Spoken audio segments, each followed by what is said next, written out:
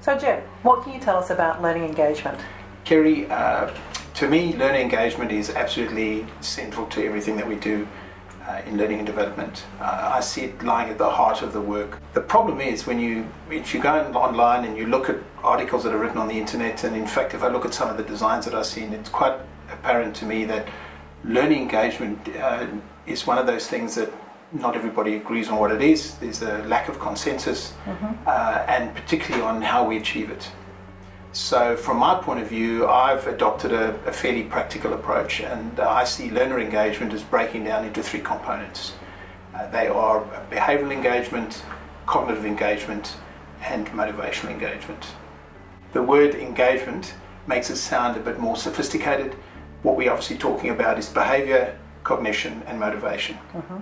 We shouldn't underestimate the importance of learning engagement.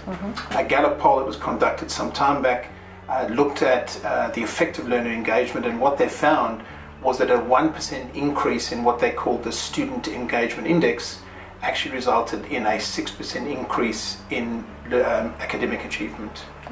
So that admittedly is in an academic space, but we see the same thing in the workplace.